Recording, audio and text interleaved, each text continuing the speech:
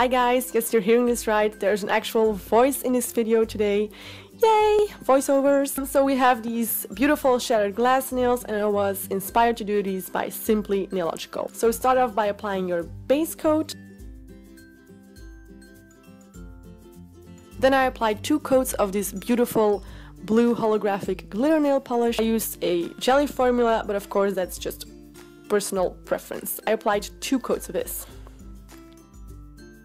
Then apply a silver holographic nail polish to the nail using the dry brush stroke technique, just to get a little bit of that holographic sparkle shining through the foil we're going to use next.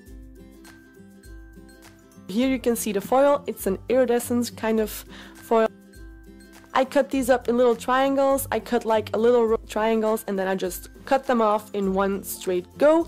So I got a couple at a time because you're going to need a whole bunch of these, like you can see right here.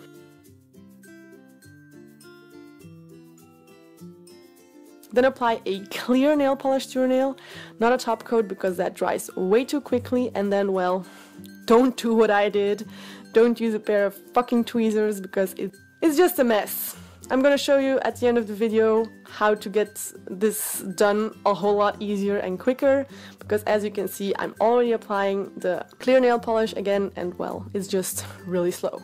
If you got any clear foil hanging over the nail, don't worry, just cut it off with a pair of scissors, and if you got some foil sticking up, just pat it down with a brush and acetone. Then to get a little bit of that beautiful hollow back, just go over it again with a silver holographic nail polish.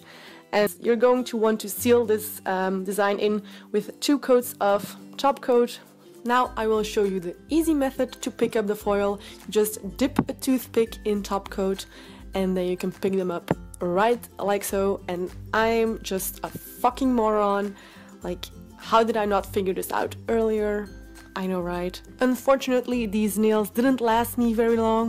Maybe I did something wrong, but they only lasted me a day and the pieces already started lifting up. So maybe I did something wrong. If you have any tips, please do comment them down below because I really like this design. I hope you enjoyed this video. Please like and subscribe, and I will see you in the next video. Bye!